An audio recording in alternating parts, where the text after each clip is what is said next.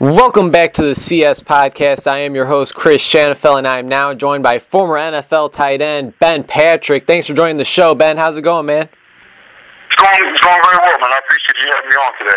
Hey, it's my pleasure. And so first things first, we're going to talk a little bit about your football career, and later on we'll talk about a few things going around the NFL. And Ben, it was in the 7th round of the 2007 NFL Draft when you were taken by the Arizona Cardinals. My first question for you is, can you just tell us more about your draft day and what it was like to hear your name get called up to the podium or just see your name go across the TV screen? It was a very stressful day, number one. Obviously, you have these different projections, throughout online or what agents are telling you. And for me, I was projected as a higher draft choice. So when that time passed, you kind of really, didn't know what was going to happen. And when I did finally, get the call from the Arizona Cardinals, it was a team that I hadn't even really met with. It was surprising. It was shocking. I mean, there was relief. I mean, you can't really describe what was going on, and having all my family and some of my close friends around. I mean, it's definitely something I'll remember forever. So you say you were surprised that you were picked by the Cardinals. Was there a team maybe, leading up to the draft, scouts and whatnot, that really caught your eye and you thought, there's a chance I might be playing for this team? Well, there's a good chance that I had a chance to play in Atlanta. Being at Delaware, Philly was somebody who I talked to and even had a meet and greet with. Carolina was also discussed, and just based off of where people were falling in the draft, that's how they were kind of projecting it. So I was anticipating being in the Northeast or even somewhere down south, but I hadn't talked to any out west teams at all. In Texas, anybody in California, so it was really a surprise. And they were the one that actually contacted me. Well, Ben, it was in your rookie season with the Arizona Cardinals. You were cut, re-signed to the practice squad, and made your way up to the active roster to finish the season, playing 8 games, starting 3 of them, and recording 7 receptions and 2 touchdowns. How would you describe your first year in the NFL? It's kind of funny. It's like the song goes. I kind of started from the bottom of the barrel, really, and it was tough. I came in and had an injury that kind of set me back in the springtime, and battled my way through camp, but I still couldn't show my true talent that I displayed at Delaware, which was the frustrating thing is wanting to prove yourself to your teammates and your coaches, and didn't get a chance to do that, and I just kind of had to keep chipping away at it, and finally got an opportunity to play and play San Francisco at home, which is one of our rivals, and a 4th down call with about a minute left in the game. I scored a touchdown on it, and it kind of, I wouldn't say catapulted me, but it kind of gave me the confidence to know that I belong in the NFL, and kind of set me on the path that kept me as a starter from there on. And so the next season in 2008, you were the number 1 tight end in Arizona, correct? I was the starting H-back. The way our offense worked, we had a true tight end and an H-back, so I kind of played a dual role. But I was a move tight end, if you want to call it that.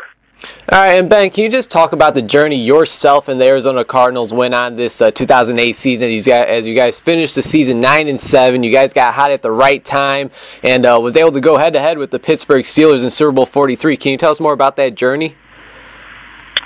Sure. The season was, some ups and downs, but I think the turning point was actually when we went up to New England, played in a bad snowstorm, and we actually got blown out that game, and when we got back from that trip, I don't know what it was. I don't know if it was the embarrassment, the blowout, or what. But we kind of refocused and kind of got on a little roll. And as we got close towards the end of the season, we were just playing some really good football. I think we won our last 4 out of 5 games, and we just were really hitting on all cylinders. And I think after that first game against Atlanta, you can kind of feel the magic. Everybody talks about it's a magical season or whatnot, but you can just kind of feel something different in the team compared to the regular season. And once we went to Carolina and blew those guys out, it was one of those things where you just kind of knew destined. It was almost destined. Ben, let me tell you something. I kid you not. I made a $10 bet on that game that the Cardinals would defeat the Steelers 23-20 in Super Bowl 43. Any chance you remember the score to the game before Santonio Holmes made that game-winning touchdown reception? Before he made that? Yes, sir. Yeah, we would have been about 21. I guess we would have been 21 to 17, maybe. It was 23-20. Yeah. Man, you guys let me down on that bet, man. You guys let me down on that bet. No, I'm just kidding, man. But you know, it really was just a great game. It was very unfortunate that you guys came up just short. 27-23 was the final score. The Steelers won that Super Bowl. Now there's a picture of you standing while the confetti is falling down after that game, and it looks like you're just in disbelief. What was going through your mind at that moment? If I'm thinking about the same picture, I was walking off the field. I didn't want to be a part of the celebration. Obviously, didn't want to stay and look. But as I got towards the locker room, I was just looking up at the scoreboard one more time, and it was kind of that realization that we were, that close to cementing a permanent legacy in NFL history.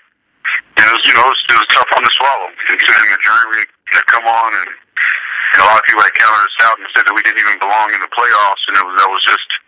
We're 2 minutes and 15 seconds away from, essentially shutting everybody up. So it was a tough one to swallow, but at the same time, there were 30 other teams, that we had surpassed. So it was still a good journey. You were able to catch a touchdown pass from Kurt Warner in that Super Bowl game. Would you say that is the most memorable play of your NFL career? Surprisingly, I don't think it is. I mean, obviously the magnitude of the game. Being a part of history for catching our first touchdown was pretty special, but I'd venture to say that the Philly game might have been even more surprising for me. That was a game leading up to the Super Bowl, and the way, if people remember the way that game ended, we had to end that game on 2 or 3 drives where we went 12 plays, 14 plays, 15 plays, and it was kind of one of those grinded out type games. And that actually caught the 2-point conversion to give us, full touchdowns at the time. When I caught it, I figured I'd at least give my team a chance that in case that Philly did score, they weren't going to beat us on a touchdown. They'd actually tie the game and we'd have to go to overtime. So just the journey I had been on for the 3 or 4 years, and to come up with a play that big, and I had a couple of big blocks in that game that gave Kurt some time to throw 15 touchdowns. So I just think the overall performance of that game was kind of the high point of my career for me. Just knowing that I've been through so many things that a lot of people, fans and other people will never know that athletes go through or players go through. The misconception is that they see Sundays and they forget about what goes on, Monday to Saturday, what goes on the field, off the field, in the building. Anytime you deal in corporate business or big money business, there's a lot of things that happen, cutthroat wise that aren't documented, that people don't know about. So I think we put all those things into perspective from my point of view. I think that Philly game was the high point. After a couple more seasons in Arizona, Ben, you signed a contract with the New York Giants, and about 5 days after you signed that contract, you announced your retirement. Why did you make this decision, and how did you know you were ready to walk away from football? Almost the situations occur in life all the time. I had some issues I wanted to deal with back home, dealing with my family, mainly my mother, to take care of her. Being in a new setting, starting all over, those things kind of play a role in it, but making sure that my family was okay was the main thing. And obviously not being a superstar in the league, you wrestle with the fact that you might not get another opportunity to shoot up again, but I don't think I would have done it any differently. Even looking back at it now, I don't think I would have done anything differently. Well, there's no doubt family comes first, and do you ever think that you would be a Super Bowl champion if you just played that one last season? Well, of course, any athlete, anybody human would look at it and see that same year that they had that type of success. But unfortunately, in life, that's just the way the cookie crumbles. Sometimes you can always second guess, and hindsight's always 20/20. But that's just the way that life goes. Could have very well been that New York ended up going 2-14 and had a rebuilding year, and who's to say that I even made that team? Because it wasn't guaranteed. It wasn't a guaranteed contract. There was no bonus involved. So those little things play a factor when you make decisions like that. especially living in a place like New York when you're moving cross country in 24 hours. There's a lot of different things that come to mind. It's very, very difficult. Oh, I bet. Chris Shanafelt talking with former NFL tight end Ben Patrick. And Ben, let's talk a little bit about the NFL today. And earlier this week, your former head coach in Arizona, Ken Whisenhunt, was named the head coach in Tennessee. What are your thoughts on that? It's tremendous for him. I'm glad he got another opportunity to be at the helm, which I think he rightly deserves.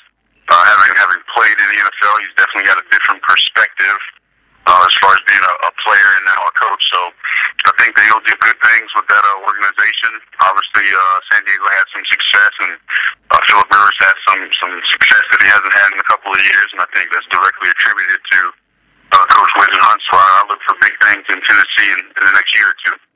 How is your relationship with Coach Whisenhunt? It seems like you're very high on him. Well, he played the position, played tight end, so his expectations for the tight end position on our team was very high. Had conversations with him.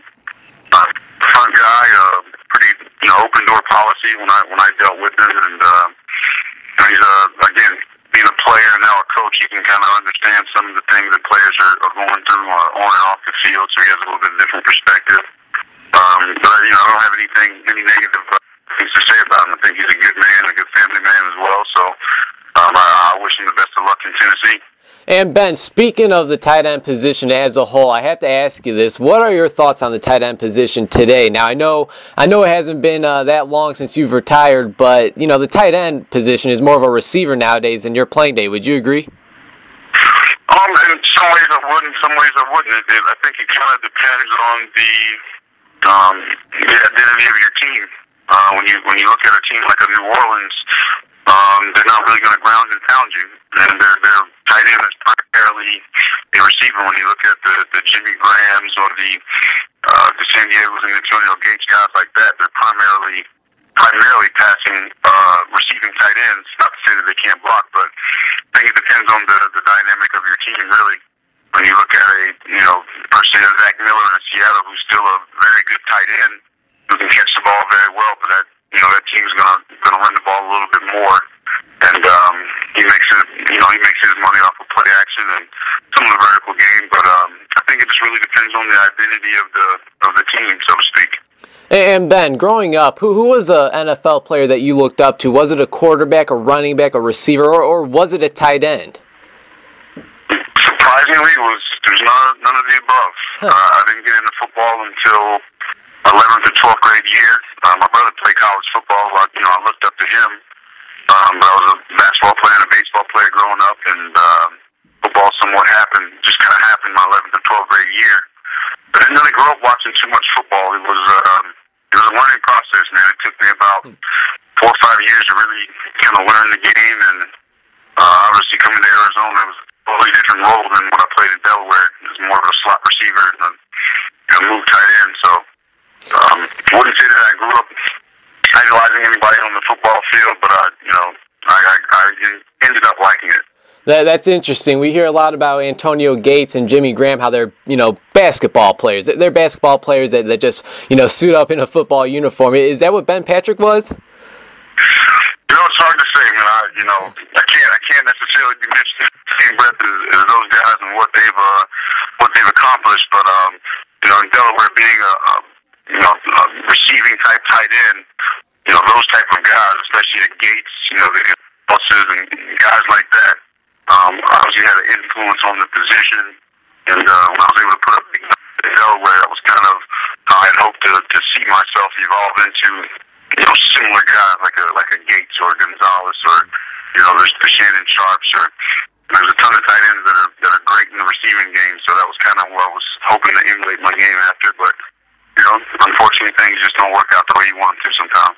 Final question on the tight end position for you, Ben, and that is, this was Tony Gonzalez's final year of playing football. At least it seems like it right now. How much has Tony Gonzalez meant to the tight end position? Well, if you look at it, the position itself, it's up to his standards. Every tight end is measured off of him. So I think when you look at other athletes like the Michael Jordans and the Derek Jeters, you their greatness is often compared to those guys or up to their standards. So anytime you can put your type of stamp of legacy on a sport and a position, that's pretty big time. I mean, his numbers are good enough to be receivers' numbers, which kind of speaks volumes to what type of athlete he was. You're absolutely right about that. And Ben, this weekend we have the AFC and NFC championship games. The New England Patriots are going to Mile High City to take on the Denver Broncos, and the San Francisco 49ers are headed to Seattle to take on the Seahawks and that 12th man. Who do you have winning this weekend? I don't think I could even choose. I mean, it sounds cliche. It's like a coin toss. Seattle is by far the loudest place. It is as advertised. People don't even understand how loud that place is. If there's a team that can beat them there, though, I do believe San Francisco has the nucleus to do it. The question is, which team is going to show up. So, playing in the NFC West, that's a tough call. My man Bolden's over in San Francisco, so I want to see him do well. I really do, but it's hard to pick against Seattle in Seattle.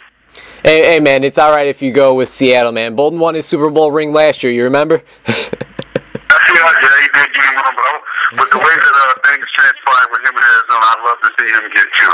Absolutely. I'd love to see him get two different teams, especially in the NFC West, against the team that Arizona played. Yeah, absolutely. Ben, I can't tell you how much of a pleasure it was speaking with you, man. I really do appreciate it. Before I let you go, is there anything you'd like to plug on the air for myself and our listeners? Well, I just appreciate the opportunity to come on. Obviously, I hope people enjoy the show this weekend, because you can't ask for four better teams leading up to the Super Bowl. So I just appreciate the opportunity to be on, man, and I look forward to the next time. Sounds good, man. Take care, all right? All right, thanks a lot, buddy.